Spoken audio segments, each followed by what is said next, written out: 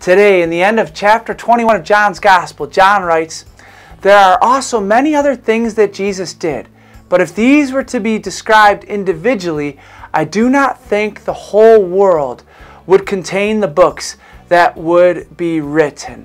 So there's so much, John alludes to, so much that Jesus did, that if they were all to be written, all the books in the world couldn't contain it. And my heart leaps and goes toward the signs and the wonders that always were flowing out of Jesus. So, renewal the mind principle today. Pray this with me. Jesus, work your signs and wonders through me. Jesus, work your signs and wonders through me. John's alluding that they're so copious, all the books in the world wouldn't contain them.